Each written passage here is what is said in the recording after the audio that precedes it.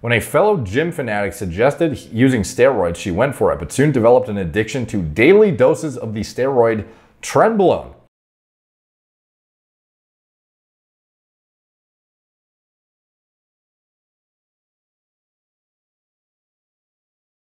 What's up guys, Derek, moreplates.com. Today we're going to be talking about female bodybuilder steroids gave me a penis. Yes, this is Candace Armstrong, and she says steroids turned her into a man, which, you know, expectedly, anabolic androgenic steroids carry some masculinizing burden with them, even the most benign / selective, like they're not benign at all, but most tissue selective of all, even things like Anavar that are seen as weak girl steroids, will still viralize the fuck out of you if taken for too long and or at too high of a dosage, as well as given the background context on some of your, baseline hormone levels and whatnot. So anyways, female gym junkie has revealed how she now looks like a man after developing a steroid addiction which mutated her body. Pretty fucking bold words here. Candace Armstrong, who used to be a pretty blonde, has been left with stubble, broad shoulders, and a 1-inch penis after using the drug in a desperate attempt to improve her shape. The former London barmaid said her nightmare began 2 years ago when she joined a gym to improve her physique. Armstrong, who suffers from body dysmorphia, revealed she would work out for 3 hours a day. It was convinced her upper body was too slender. But despite people telling her she was developing great biceps, it wasn't enough. When a fellow gym fanatic suggested using steroids, she went for it, but soon developed an addiction to daily doses of the steroid Tren. Armstrong told British tabloid The Sunday People she only started using the drug because she hated her body, but now things were 1,000 times worse. In fact, the drug altered her body so much that her clitoris grew into a 1-inch penis. She developed facial hair, acne, and even began walking like a man. The transition was so extreme she now dresses in men's clothes so she isn't mistaken for a man in drag and now avoids women's toilets. Now I look like a man and I hate it. Even my own mother has told me I'm not pretty anymore, she said. I don't want to become a man, I just want to be normal. I stopped having any sort of sex drive for men. I tried having sex with a girl, but that didn't do anything for me either. So it's not like it has turned me lesbian. Armstrong said she thought the drug would make her training more effective. Oh, by the way, this is what Armstrong used to look like in a photo dated 2008. Armstrong said she thought the drug would make her training more effective, but has now developed an addiction which has changed her body to such an extent even her GP asked if she was undergoing a sex change. I used to get a lot of attention from men. Now very few people find me attractive, but I can't say I miss sex. I have no sex drive and I'm more insecure than ever, she said. She added she was now trying to beat her addiction, but still works out for at least 3 hours a day.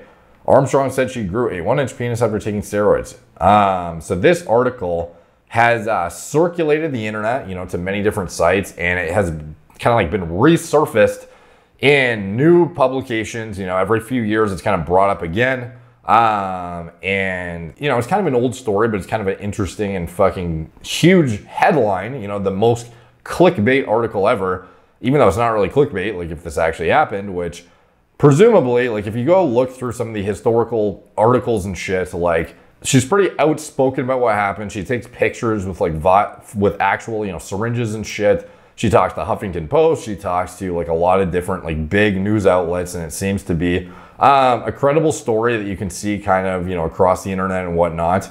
So here's a before pic here. UK female bodybuilder steroid use made her grow penis facial hair. Orlando Sentinel. And this is the after with the Jersey Shore tan going.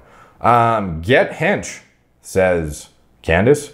Here's me holding, is that my fucking Tren? I'm holding for the Huff Post. Female bodybuilder Candace Armstrong steroid habit made her grow a penis and facial hair. Yeah, so she's obviously pretty outspoken about it. Says the same kind of, bold headline to every single news outlet, it seems. This is her in a dress and jeans and boots, hitting a front double bi on you, looking fucking cranked, bro.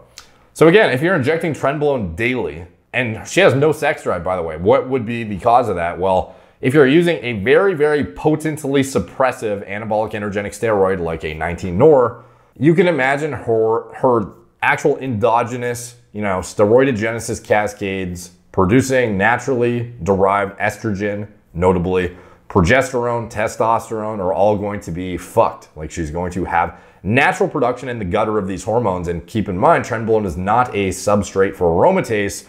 So is it going to be, or a potent substrate for aromatase, is it going to be producing enough estrogen to provide that estrogen backbone and the accompanying libido, because again, estrogen is absolutely critical for libido. So if you use any kind of like DHT derivative on its own without a test base or some sort of estrogen backbone, you know, eventually your sex drive is going to fucking plummet. So presumably, this is what happened to her. I imagine she has a shit ton of androgenic signaling from the Tren, as evidenced by these, you know, before and after pictures. This is what she looked like before again, and then this is what she looks like after. Not shy about getting on fucking camera, dude. Like these are some pole dancing shots, taking some, it's a whole fucking photo shoot going on here. Hitting flexes, hitting most musculars, holding her fucking Tren. Insane, bro. So anyway, yeah, like that explains the libido thing partially in my opinion. Also just being like fucking depressed about things, I imagine is going to have a pretty significant impact on it in general. But the fuck, I just have a thumbnail of like a goddamn Geodude ass sitting here. But all right. Anyways, like you see, like viralization is very, very difficult to reverse. This is something, this is why you have to be so fucking careful if you're a girl exploring these kinds of compounds in general, bodybuilding, fitness, anything related to pushing things to super physiological levels, or even trying to get to your genetic, you know, height, your genetic peak in a faster way. You have to approach it very fucking carefully. Also, we can see down here, notable is another case of viralization. This is, you know, pretty famous before and after of, is it Denise Raptowski or something? I forget what it is. Let me just do a Google search here, and it was, yeah, wow, Denise Rutkowski has a pretty famous before and after that has been featured on Nick Strength and Power, as well as, you know, a few other channels. But this is, let's see, I believe she was arrested at some point, and obviously if you're just randomly arrested, you're not gonna have time to prepare, you know, your makeup and all that shit, you know, shave your face. So when she shows up with her mugshot, it's just totally, you know, you still have remnant, you know, androgenicity, masculinization. Like again, even when I crushed my DHT to literally 0 with dutasteride, I still grew my facial hair just the same. It made pretty much no noticeable difference whatsoever on any area of my body except for my back. So that's very notable for these girls who are exposing themselves to these hormones for long spans of time. Ultimately, a lot of this shit may be irreversible. Some of these structural changes, some of the morphological changes, some of the voice deepening. A lot of that shit you can't really, you know, just reverse simply by going on anti-androgens and exogenous estrogen, trying to replicate a, you know, female hormone profile again. Like, yeah, you might be able to strip yourself of the muscle and the fucking bone density to some extent, but some of these structural changes, like to the face, to the actual hair follicles, like you might not be able to get rid of that. You probably won't be able to get rid of that. So this is why it's so fucking critical that you approach this stuff extremely conservatively and ideally not at all if you're a girl. These individuals, like for example, Denise, she was competing in, you know, major shows, and she obviously pushed the envelope to develop her physique to where it was at. Could she have achieved this physique without exogenous anabolics? Probably fucking not, to be honest. But again, is there a way she could have approached it safer or in a better way? You know, perhaps there wasn't a lot of knowledge, you know, back then, or the most, you know, elaborate insight into pharmacology, you know, tissue selective anabolics and whatnot. And for Candace Armstrong, she obviously, you know, did not heed much of the, you know, advice or research, because she was exposing herself to daily administrations of Trenbolone, which again is more tissue selective technically on paper than testosterone, but it's still gonna androgenize, masculinize the fuck out of you. And this kind of stuff needs to be approached far more conservatively than what even a lot of bikini competitors are doing now. I spit all over my fucking table, but it's fine. So again, if you're looking for like safe, you know, anabolics as a girl, like nothing's safe, but ultimately if you're going to be exploring, you know, performance enhancement and whatnot, obviously, you know, maxing out diet, maxing out training, maximizing sleep hygiene, maximizing recovery, etc. Like all that shit should be maxed out beforehand. That goes without saying. You should still approach pharmacology with the same kind of approach that men should take, but even more conservatively, you should understand this stuff thoroughly, and understanding how the hypothalamus pituitary ovarian axis works in females is even more complicated than it is in the HPGA in men. Like most people, hormone clinics especially, barely understand fucking the feedback loop and, you know, steroidogenesis cascades of men let alone women. So when women approach this shit and shut themselves down, they take birth control, they do this, they do that, a lot of people have no idea what the fuck's going on. A lot of these prep coaches are throwing girls on cocktails of just absolutely insane regimens. Like we saw this, sort of, a bird's eye view of it on the death cycle video, the video Leo did that I reacted to with some of the, crazy fucking death inducing protocols that are being used in females nowadays to get them stage ready and fucking diced to the socks. Less of a highlight was given to the androgens used by these females. However, you do see severely viralized individuals even in bikini nowadays. It's fucking crazy. Now, do you need these kind of compounds to be competing at a high level in bikini? Like, do you need fucking Tren? No, you don't. Do you need to be pushing anabolics at all? Like, to be honest, I guess some of this is going to boil down to genetics, genetic response and shit, but ultimately, what I see the most common outcome for females is not exploring the safer, smarter, non-viralizing agents that would otherwise be far more useful to kind of max out before you even touch a thing like a SARM or an anabolic androgenic steroid or anything of this nature that interacts with the androgen receptor. To be honest, any androgen receptor agonist should be the last fucking thing a female uses. If you want to get some more detailed insight onto what makes sense in my opinion, you can check out the SARMs Girl Returns video. This was a 18-year-old girl on TikTok taking RAD 140 to grow muscle tissue. So obviously a pretty newbie lifter is trying to get a physique that is representative of, the fitness chicks, I don't know, bikini models, whatever it is, because she's in pretty good shape. It's not like she was, fucking fat or something, or, way out of shape, or not, pretty solid physique at baseline, to be honest. But she still did not feel it was adequate and felt pressure to take exogenous anabolics in order to push the muscle protein synthesis vector to try and get to where, presumably she sees physique she idolizes. And she thought SARMs were the way to go.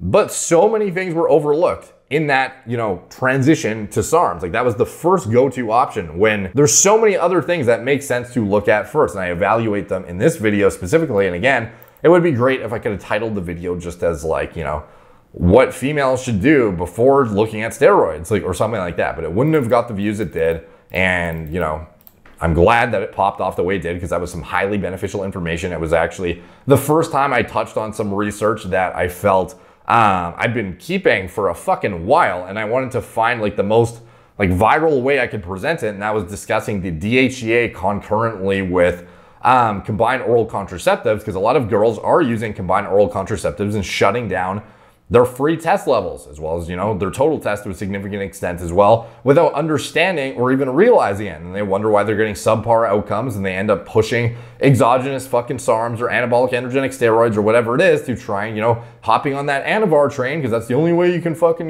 get a good physique. When in reality, they're shutting themselves down from their own natural hormones that otherwise could have potentially, pushed the muscle growth vector, a decent amount harder. Having your free test shut down by 50, 60, 70%, is your physique going to have the same performance outcomes, muscle building outcomes, fat loss outcomes? Fuck no, obviously not. So that is where I discuss, some of the novel interventions I think have the most sense and make just a logical step-by-step progression through things that interact with satellite cell proliferation, interact with mTOR phosphorylation, interact with anti-catabolic actions in the body, things that could otherwise lead to a greater level of protein accretion cumulatively without having significant agonism of the androgen receptor through something that could otherwise be viralizing. So if you're going to be leaning towards a Anavar or something, is that the first thing you should be using necessarily, and then pushing it to, to 10, 15, 20 milligrams even for months on end to achieve your, muscle building goals as a female? There's so many other things you can look to before you push that vector. And then by the time you get to the Anavar or the SARMs or the whatever, you probably maximize so many of these other things that are non-androgenic entirely that you might need a tiny fucking splash of the stuff over here that's actually potentially going to viralize you permanently, to a point that it's so much more benign and innocuous that it's relatively unnoticeable, and you can much more easily manage your systemic burden and, you know, viralizing outcomes. And hopefully you don't need this shit at all. Because again, most girls that are not trying to compete on a bodybuilding stage or like a fucking figure stage or something will not need things like Anavar, things like fucking Nandrolone, things like SARMs even.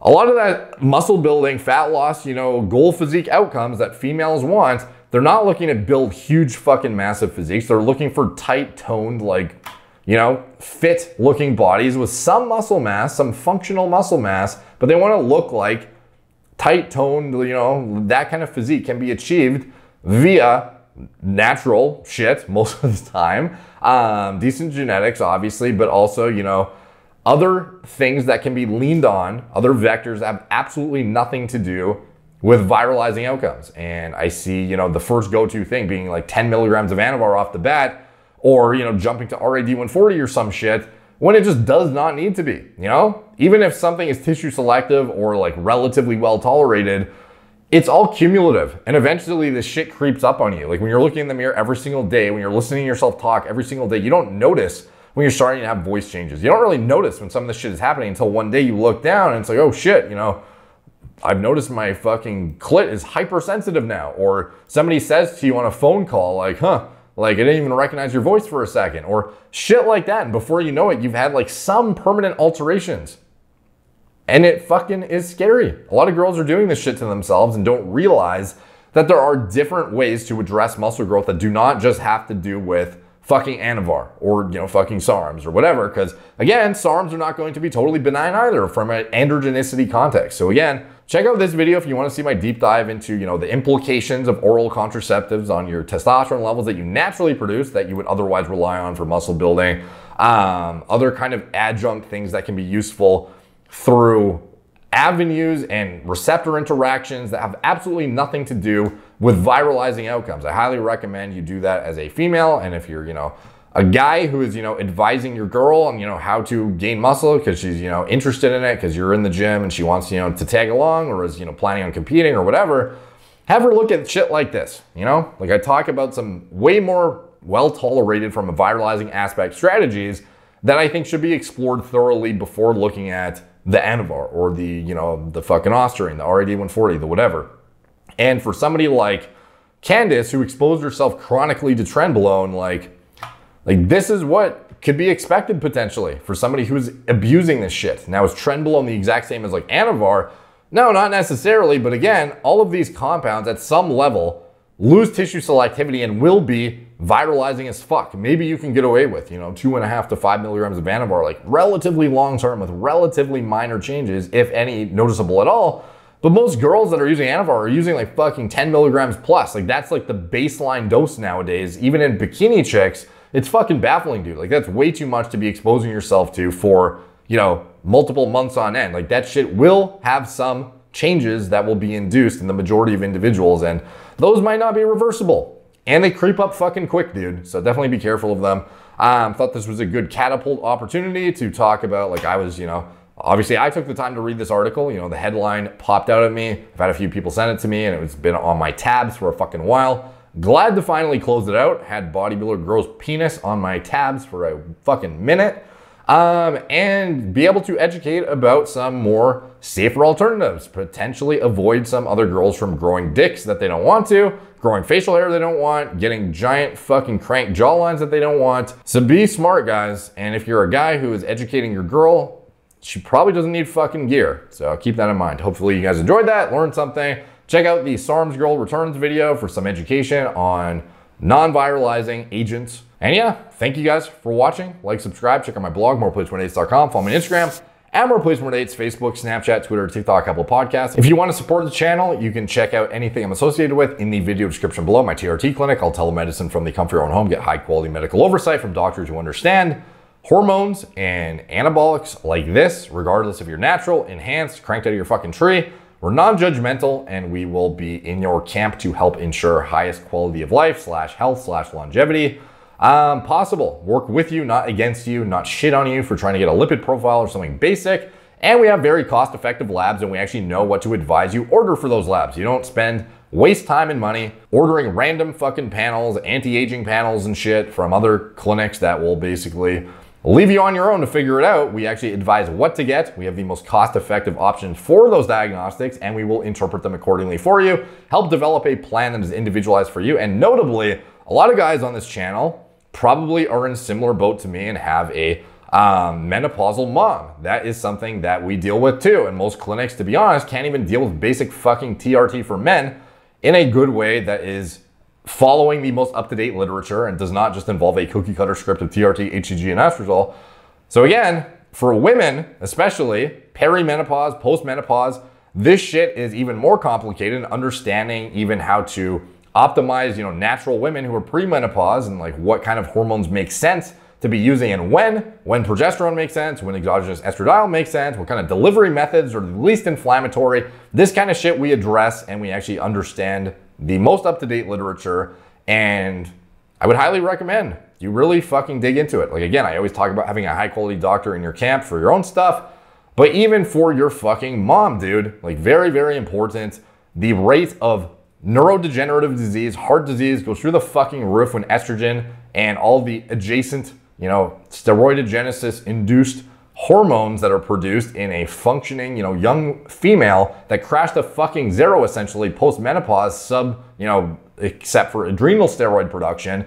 That kind of shit and understanding how to address it, critical for ensuring high quality of life leading into older age, in my opinion. So check that out if you want to get high quality medical oversight for yourself, for your family, your loved ones, your friends, whatever it is.